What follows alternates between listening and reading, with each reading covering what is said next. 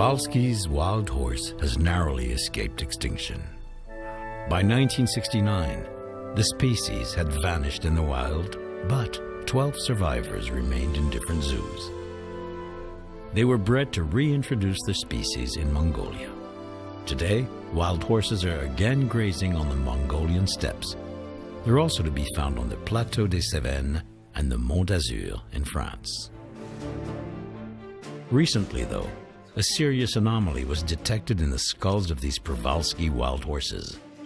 The mysterious syndrome could again endanger the recently revived species.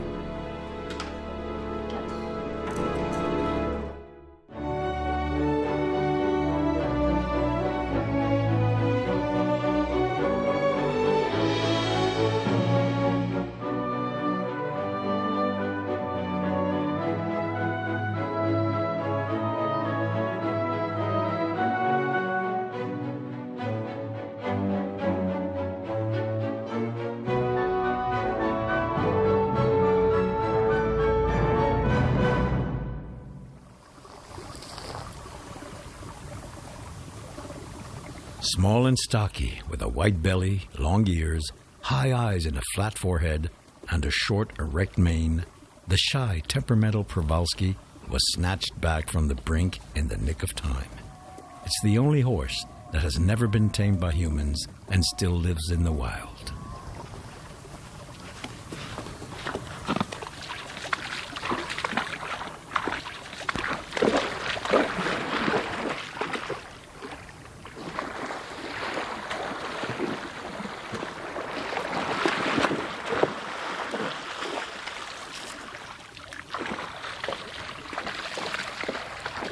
In the equine world, it shares this distinction with zebras. Some Przewalskis have stripes on their legs too, along with the last African wild asses and their Asian cousin, the onager. The Przewalski's beige coat with darker extremities blends in perfectly with the landscapes of the steppes.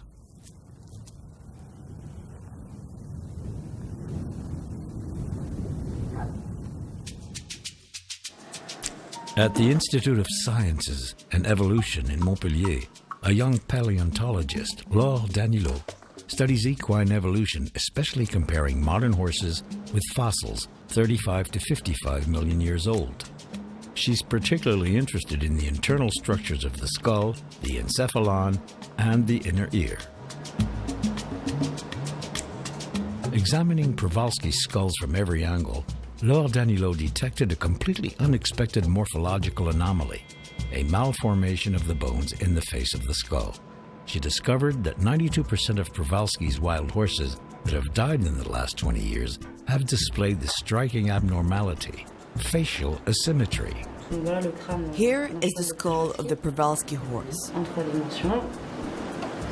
When you put a ruler here along this line, you see that in this skull, there's a displacement of the bones here to the right. And above all, you can see diagonal instead of level tooth wear. In other words, irregular wear of the teeth caused by this facial asymmetry. This means the upper and lower teeth are no longer flush.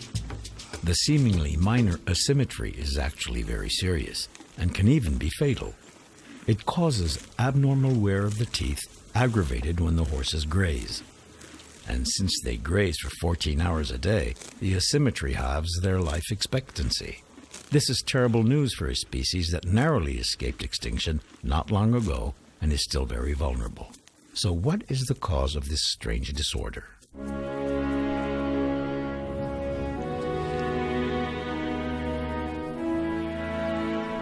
In 1879, Colonel Nikolai Mikhailovich Przewalski, a Russian explorer, was in the mountains that border the Gobi Desert in Zongaria. There, he discovered a formerly unknown wild horse that was named for him, Przewalski. This animal was an immediate sensation. Many collectors in private zoos and parks were eager to acquire this curiosity. Each wanted their own specimen. In 1901 alone, 52 colts were captured. Their wild, stubborn parents were simply shot.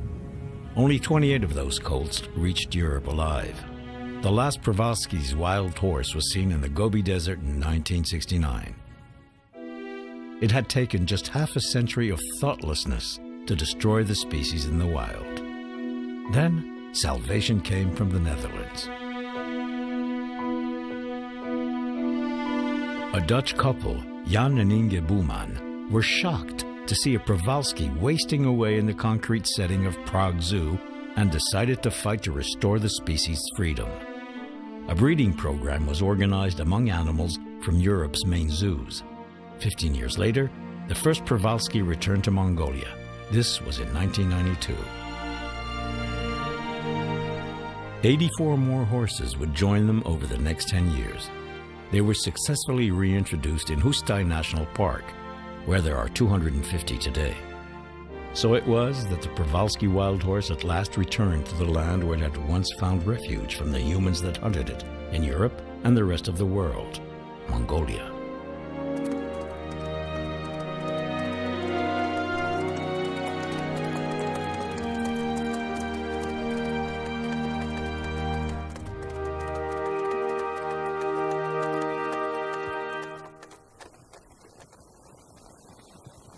This amazing story explains the malformation that threatens the species today.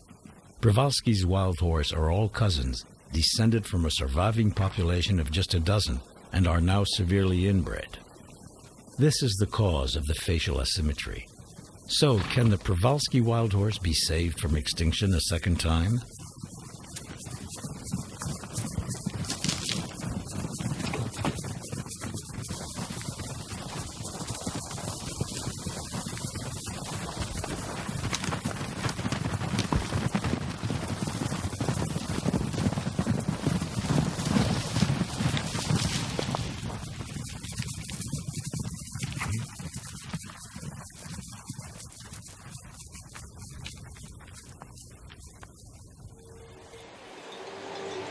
The proposed solution is to divide the horses into groups living apart.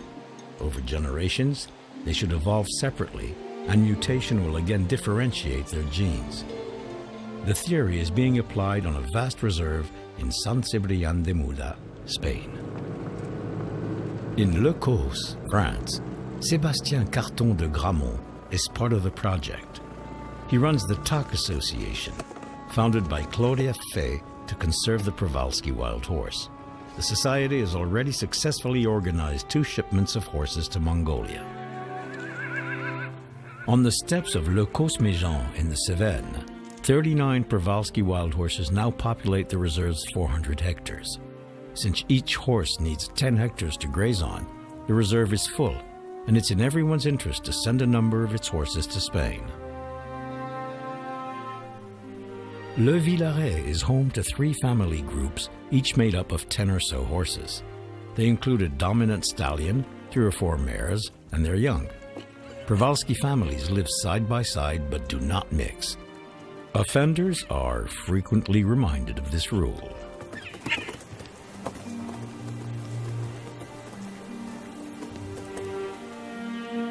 "11 lone stallions remain at a distance, competing for the only unattached mare currently available.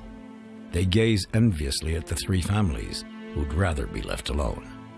To defuse the potentially dangerous situation, Sébastien is planning to send 3 or 4 of the stallions to start a new life in Spain. If they adapt to the territory successfully, a complete family could follow in their hoofsteps.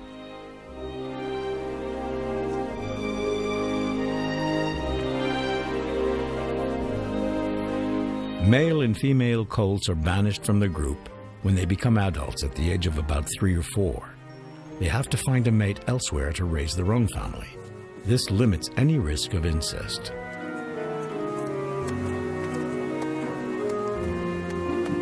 The Przewalski bloodlines have to be regenerated to reduce the level of inbreeding.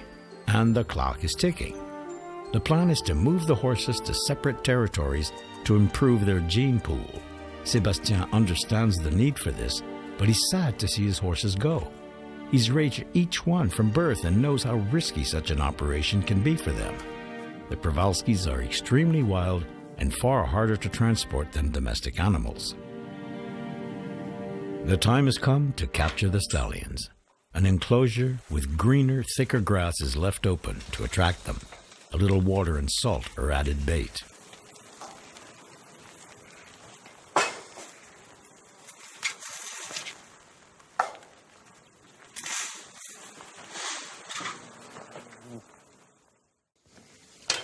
The next day, Sébastien simply has to close the trap. A small group of single males of 4 stallions, and that's it. A kind of preliminary stage before we probably send an entire family later on. This is always a rather tricky operation. The horses tend to get quite stressed when they're penned in. Engoulevent is the oldest of the stallions and also the most headstrong. He isn't about to go quietly. He takes his frustration out on Avon, a younger, quieter stallion.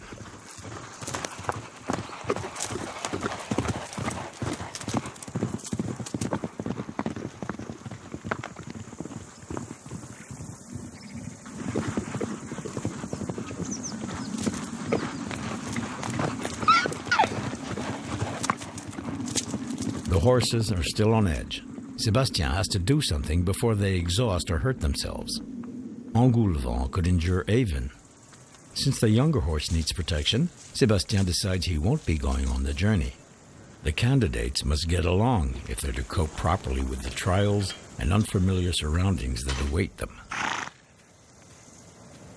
So, 13-year-old Engoulevent will only be accompanied by Sarine and Apollo, 2 4-year-old stallions. They are calmer by the time Sébastien herds them into the departure pen. There's no animosity between them, and that's vital to the operation's success. In a few days, Engoulevent, Sarine, and Apollo will leave Le Causse-Méjean and cross the Pyrenees.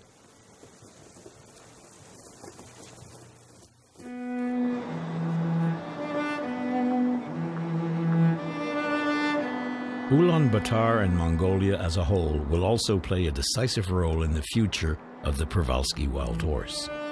The home of Genghis Khan has always been a land of horses and ponies. Less than 100 kilometers from the capital, the Hustai National Park provides the Przewalskis with vast expanses of steppe, occasionally relieved by a few rows of birch. Namkhai Bandi is now the director of the reserve. He's known since it was founded. Today, he's received pictures of the TAC Association's Przewalskis from France.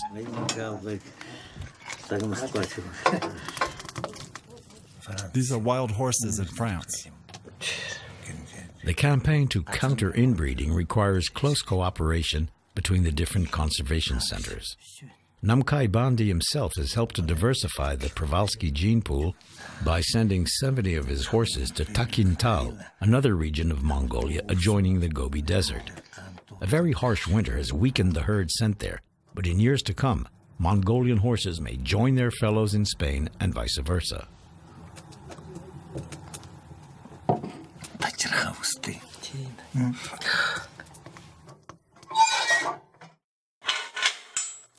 It is the eve of the great day at Le Causse-Méjean. Sébastien pampers the horses heading for Spain, preparing them for the trial they're about to face. Usually, he interacts with them as little as possible. The horses have to cope on their own. The only resource he provides is a little water, since there are no rivers or streams in Le Causse. But the horses about to leave for Spain are a special case. They need a little fodder to boost their energy in this very cold weather. If at least 2 of them get on well together, things will go more smoothly in Spain. Sébastien is anxious. It looks like it's going to be a long night.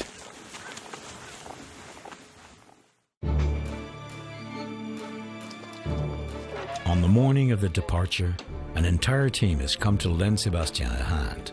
The Przewalskis are wild animals, and their journey could end in disaster if they rear and buck. Representatives from the Spanish reserve have arrived to collect the new residents. It's a long trip by road, and the horses will have to be patient, so it is vital to avoid the kind of stress that could prejudice the operation.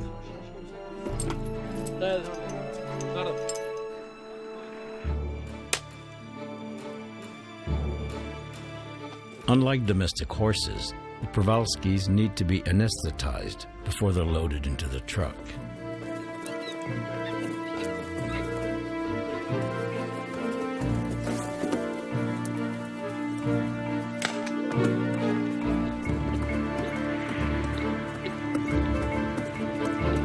The anesthetic takes a while to work. Sébastien watches closely.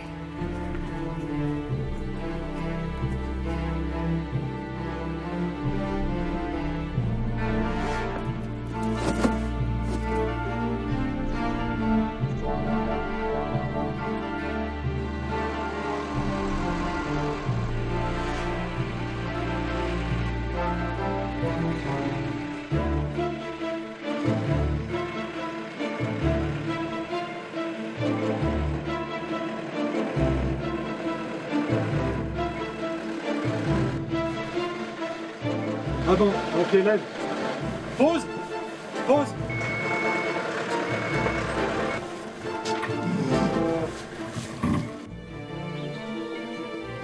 Engoulevent is a powerful beast. He fights against the anesthetic. Sébastien is worried about his protégé.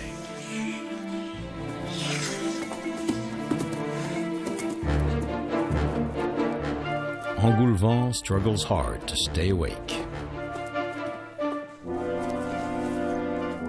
He needs a larger dose. It's the only way to put him under.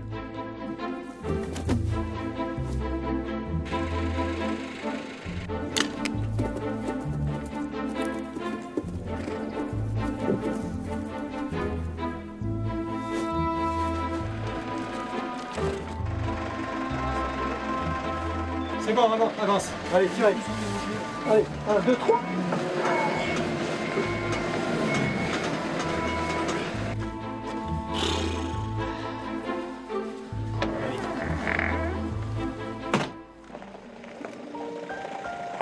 At last, Engoulevent, Serene, and Apollo are ready to head off on the road to Spain. A lot of hopes are riding with them. If they adapt to their new environment, an entire family can follow, establishing a further colony of Przewalski's wild horse in Spain.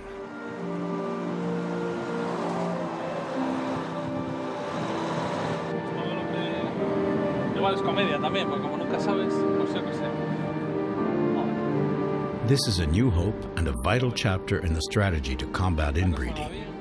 Ultimately, another territory, another biotope, and another climate will all contribute to genetic differentiation.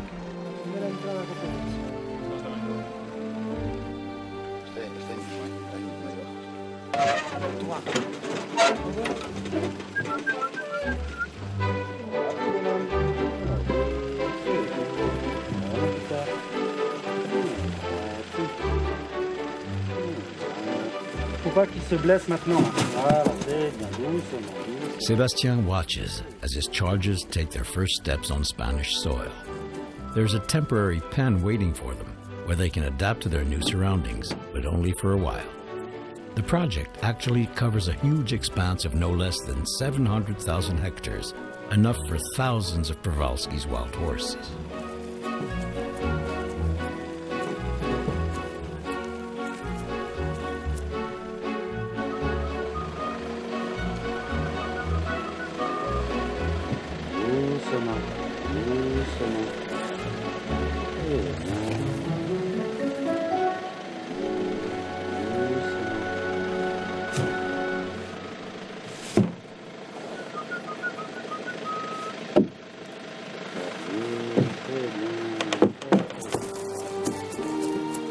Meanwhile, we'll have to wait to find out how the horses from Le Cos Maison will react.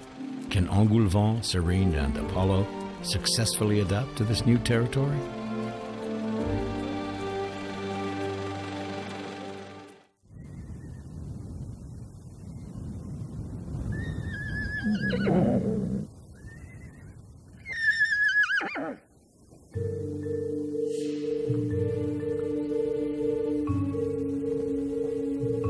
When the first Przewalski's wild horses returned to Mongolia, they acclimatized without too much difficulty.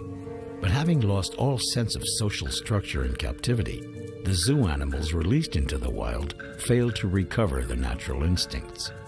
Even the next generation has struggled to cooperate.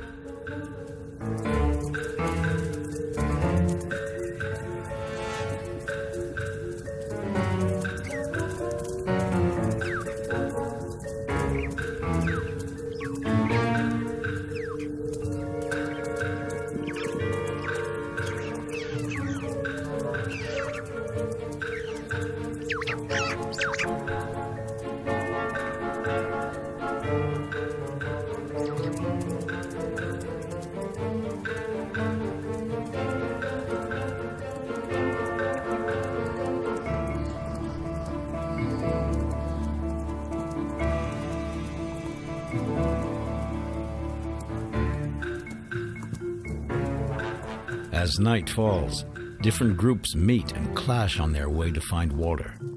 Rival stallions waste their energy on skirmishes, fights, and conflicts, preventing them from carrying out their essential duties, breeding and maintaining order in their families.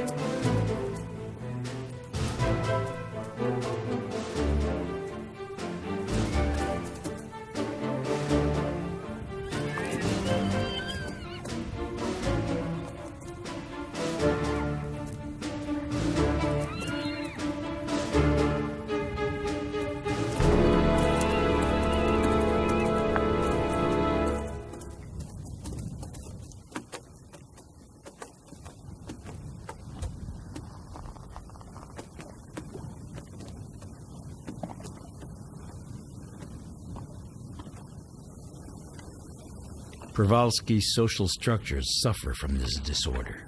Some families quarrel endlessly, and the background conflict occasionally claims a young animal's life, even if the killing is generally accidental rather than deliberate. The loss of a colt is always a disaster.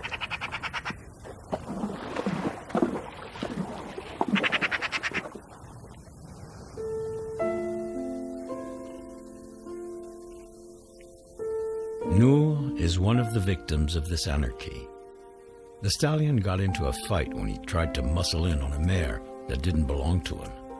During the messy brawl, his opponent landed a bone-shattering kick.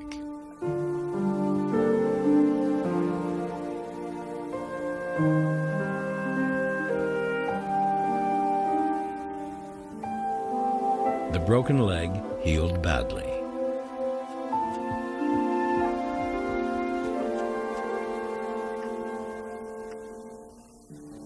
Nou's resulting limp has left him with no hope of starting a family.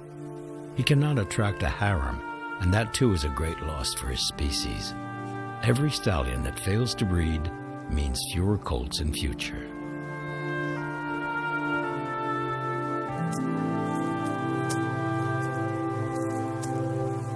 For 4 years, the lame Nous has doggedly wandered the vast steppes, apparently condemned to lifelong solitude.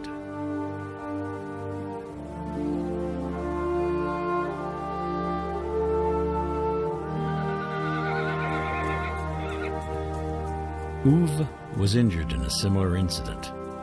His dented skull reflects the violence of the blow. Yet, he hasn't lost hope.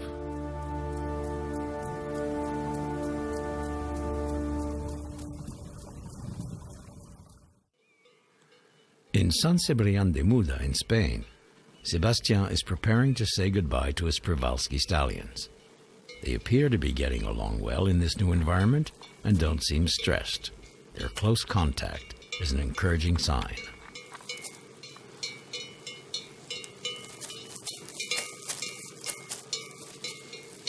I think they will be okay here. Yes. It's a good grassland for them. I think it's a good place. Yeah. Okay. Okay. The reserved Spanish director, Fernando Moran, will take care of Engoulevent, Serene, and Apollo. Sebastian is heading back to the Cevennes. The Cevennes, where an incident has just been reported. Sandrine Descaves, head of the COS unit of the Cevennes Park, has learned that a domestic foal has been attacked and killed. The autopsy results are clear. A wolf is at loose in the Cevennes. The attacker was caught on National Park surveillance cameras, and its picture is immediately circulated. With its low tail, rounded ears, and white jowls, it is clearly a wolf of Italian stock.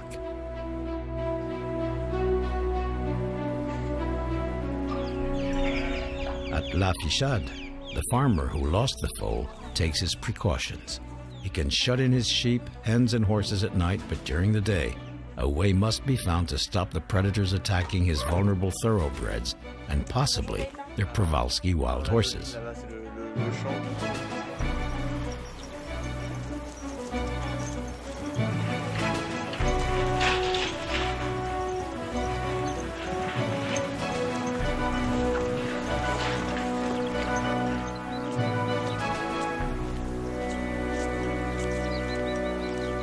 The authorities are firm. Although the farmers are part of the Cévennes local heritage and must be protected, they have to tolerate wolves. To help wolves and stock breeders coexist peacefully, the national park has come up with a new system that Sandrine Descaves installs near the thoroughbreds enclosure. Les Mimois perdent 5 places d'un coup pour se retrouver avant-dernier. Les footballeurs du Duché se sont inclinés sur leur pelouse 2-0 face au Paris sur Vie. It's a radio that regularly plays sounds to simulate a human presence. It should keep the wolf away from its potential prey.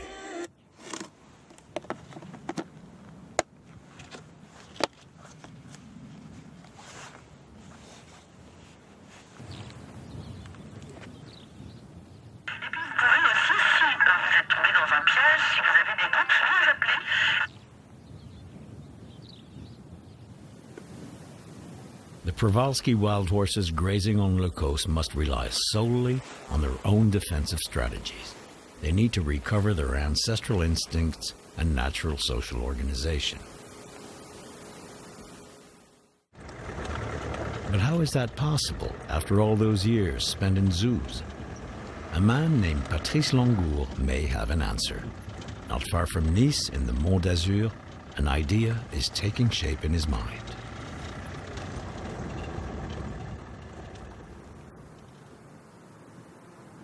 A species in a zoo is just a shell.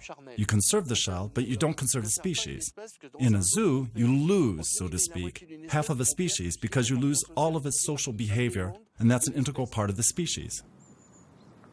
Patrice Longour's idea is that the Przewalski's wild horses may relearn cooperative behavior and recover their social instincts in contact with a rival species that lived alongside their ancestors. But what kind of ecosystem were these ancestors part of? In our collective imagination, the Przewalski's wild horse resembles the equines that inspired Paleolithic Homo sapiens when they produced their cave paintings. Certain ancestral physical traits suggest that the Przewalski's precursor did coexist with the deer and bison painted on the vaults of the Lascaux caves.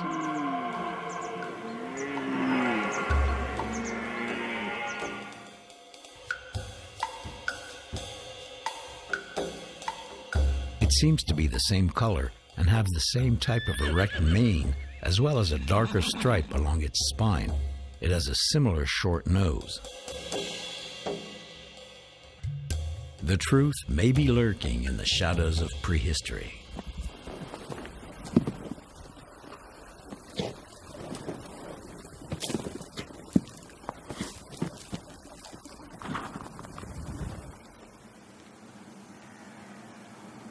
The variety needed to enrich the species is now to be found on Patrice Longour's land in the Monde d'Azur. Stags, bison and boars will graze and root alongside the Przewalskis, and it is hoped have a positive effect.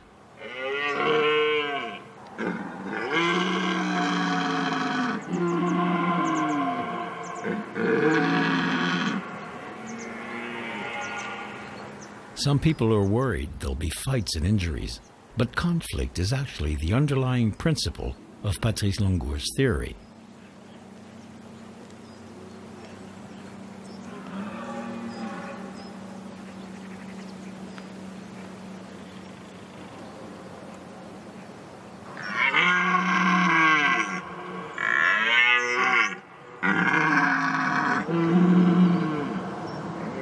To understand how the different species will interact, he's counting on the work of Olivier Dufour and Hervé Glotin, two bioacousticians from the University of Toulon. Probing the ocean depths, the pair picked up echoes revealing how dolphins and whales coexist. The same methods can be applied to Przewalski's wild horses.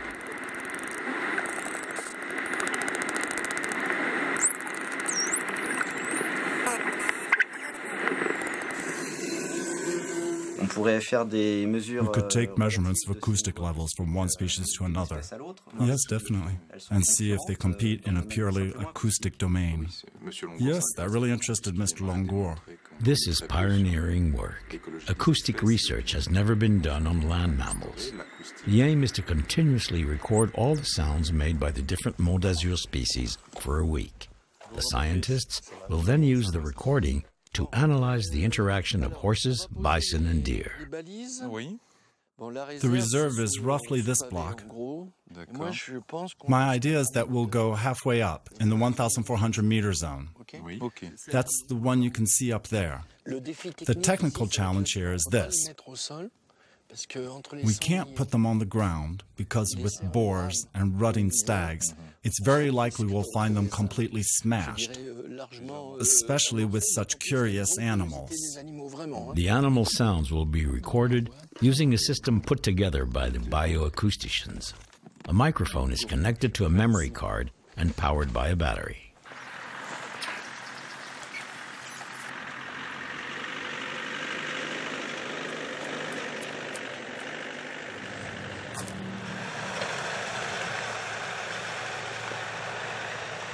Olivier and Patrice explore the reserve to choose the right spot for their recordings, a place where the different species pass by.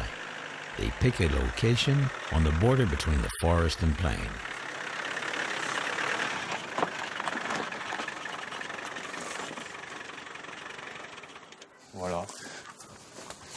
In the fork, right? There, wedge in the box. And then, so who's coming up there? Me. Great, go for it. Hey, we're not primates for nothing. The oak tree seems to be an excellent place for a listening post. Before he climbs, Olivier carries out some final tests with Patrice.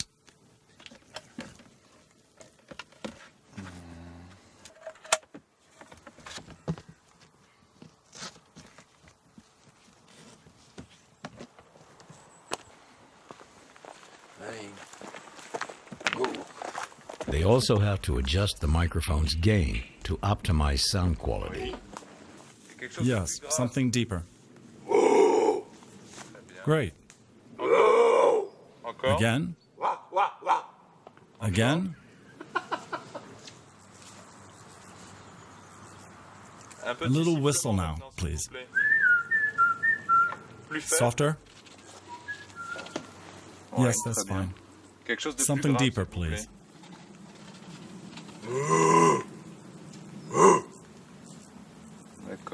Right, there, do you think that's the same sort of volume as the stag bellowing? Oh, no, not at all. It's much softer. Bellowing's louder than that. It's louder. Go on again, please. Again. Again. Patrice Longour is quite happy to play along because he knows what's at stake in this experiment. He realizes it will be the best chance to study interaction between the species because there'll be no human presence to influence their behavior. The results should tell him whether his intuition is right or not.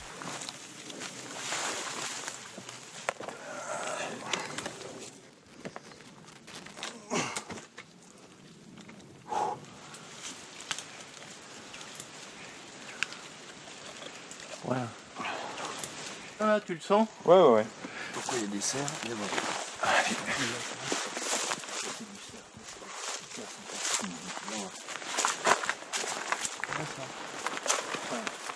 Recording will continue uninterrupted for a week over a range of 100 meters using a 360-degree microphone.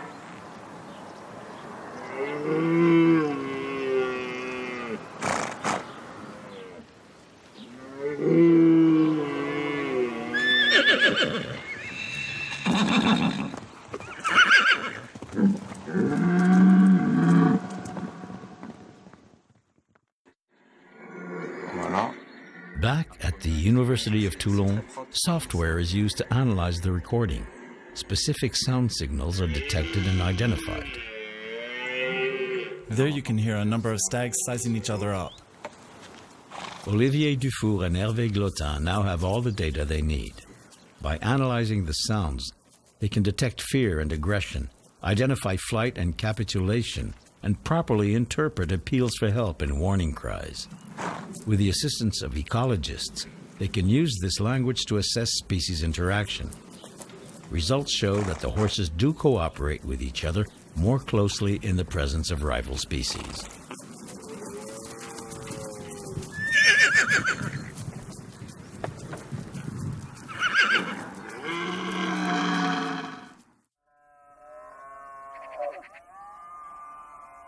In Mongolia, deer graze alongside Przewalski's wild horses as they do in France.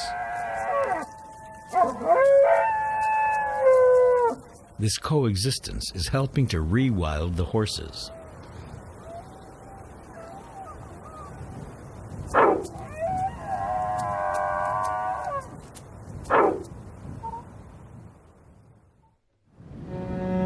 Beyond the land of the Hustai National Park lie vast plains with an uninterrupted view as far as the Altai Mountains.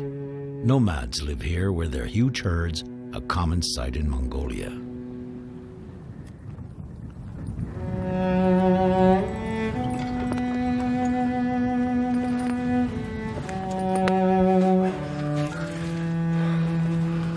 Horses are a great tradition for Undur Biyamba and his family.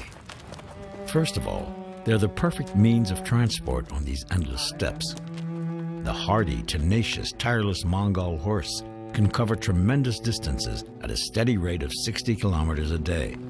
Genghis Khan carved out one of the greatest empires the world has ever known on the backs of these mounts.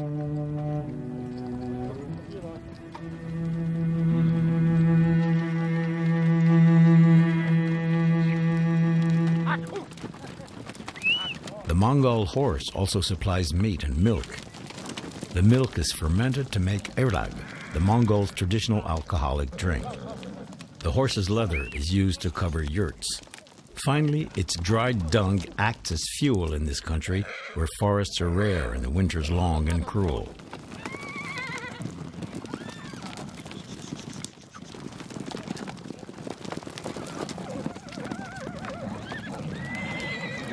For all these reasons, the Mongol horse is celebrated once a year at a famous national meeting where riders and their mounts compete in great races and show off their skills. Mongolia also has the highest number of horses per capita of any country in the world. It is unquestionably the land of the horse.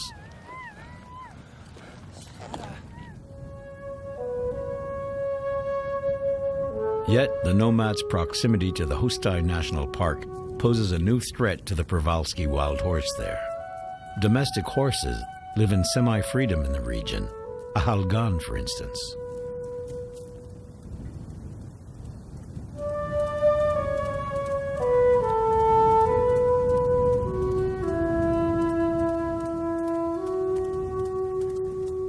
On 3 occasions, Undur Biyamba came to Hustai to search for his runaway horse among the wild Przewalskis. Despite the distance, Halgan set off to find his Przewalski friends 3 times. Each time, he joined the same family group. The dominant stallion accepted the newcomer and even befriended him.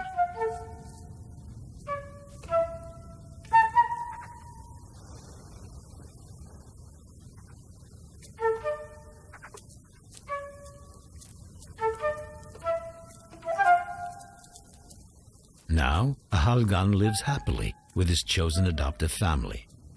Fortunately, he's no danger to the Przewalskis. He's a gelding. The National Park Director's greatest fear is that domestic horses will wander onto the reserve and mate with the wild horses.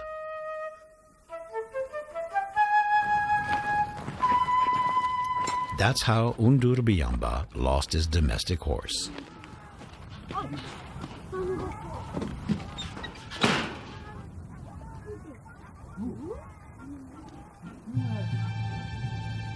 So, domestic horses aren't welcome here.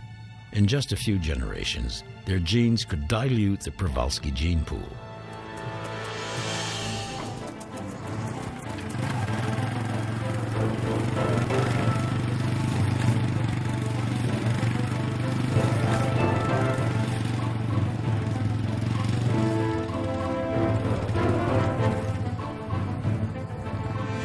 Domestic horses and Przewalskis are interfertile and can give birth to fertile foals. If that happened, the Przewalski's wild horse could lose its specific identity.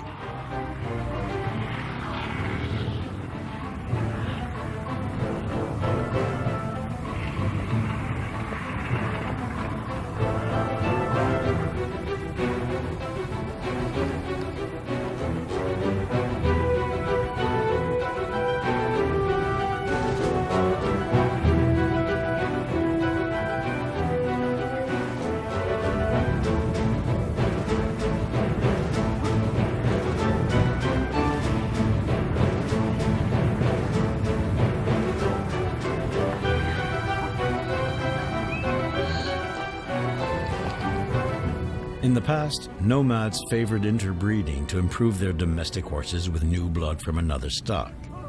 Today, guards protect the specific gene pool of the Przewalski wild horse, intervening immediately whenever an intruder is reported. Each trespasser is summarily arrested and deported from the park. Since there are no fences, that's the only option.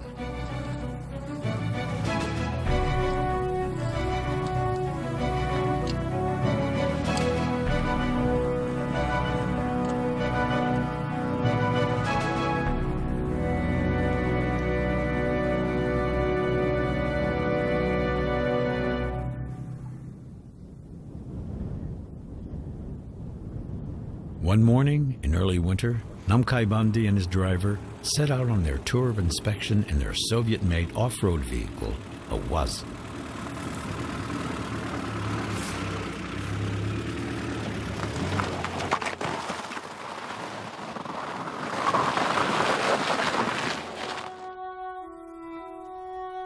Winter is just beginning and will last from September to June, with the thermometer plunging to minus 40 degrees Celsius. But Przewalski's wild horses are hardy and can withstand these extreme conditions. When snow falls, they instinctively dig down to the grass below.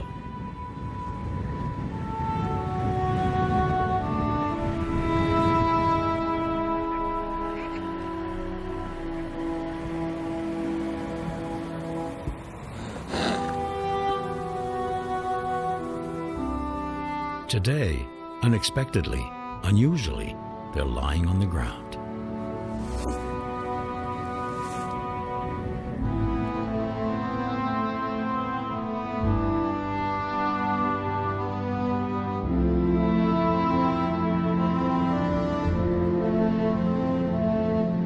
What's strange about that? Well, if they're worried or sense danger, the horses sleep standing up, ready to defend themselves, prepared to react at once. Their recumbent position is a sign that they feel very secure. So what led to this sudden confidence so clearly reflected in their posture?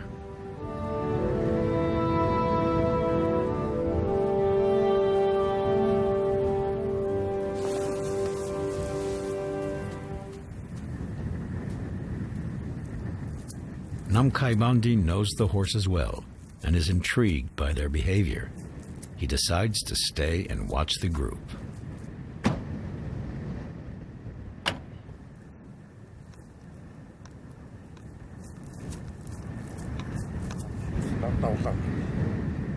He is in for a surprise.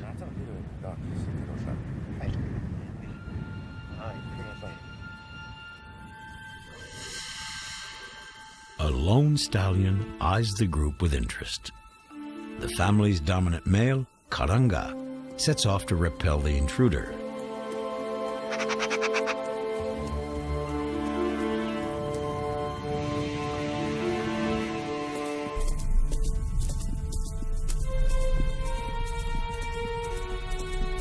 Karanga heads towards the trespasser at a firm pace. Confrontation seems inevitable.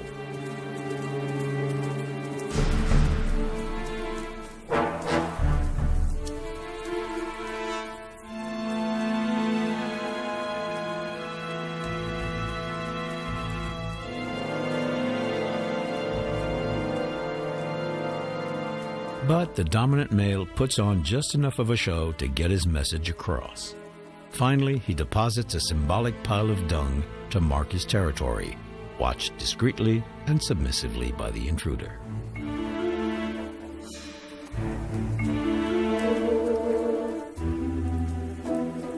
Head held high, assertive posture, proud swagger, all the signs of a job well done. Now Karanga can return to his group, confident and pleased with himself. A stallion's mission accomplished.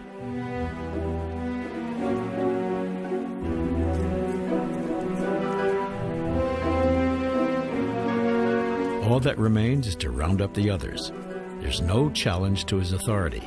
He has protected his family in exemplary fashion. This is a fantastic news for the parks director. A Hustai stallion at the height of his powers is leading his family with a light but firm touch. The long-awaited moment has come. Today, Namkai Bandi can continue his inspection tour with a weight off his mind.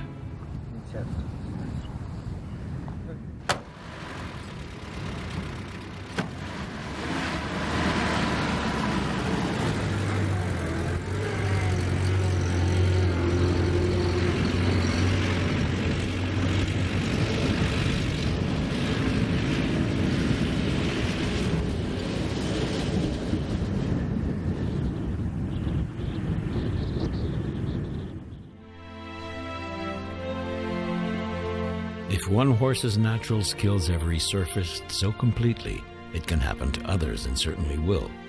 Fortune is smiling on the Przewalski's wild horse at last.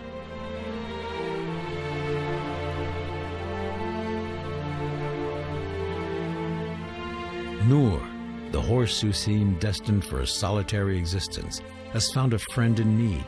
The companionship is bound to lighten his load. There's also good news for Uwe. Despite his battered face and sinister appearance, he's managed to find a mate.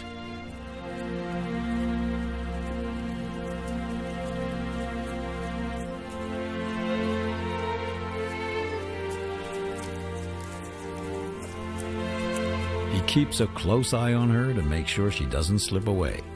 When she gazes at a family she'd clearly like to join, he puts on a formal show of jealousy and also marks the ground with his dung to show he's the master.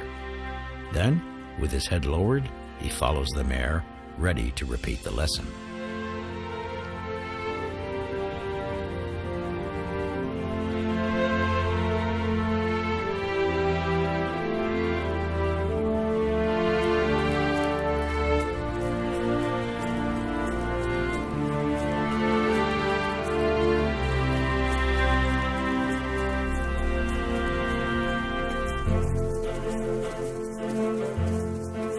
He's gone to a lot of trouble to find himself a mate and has absolutely no intention of letting her get away.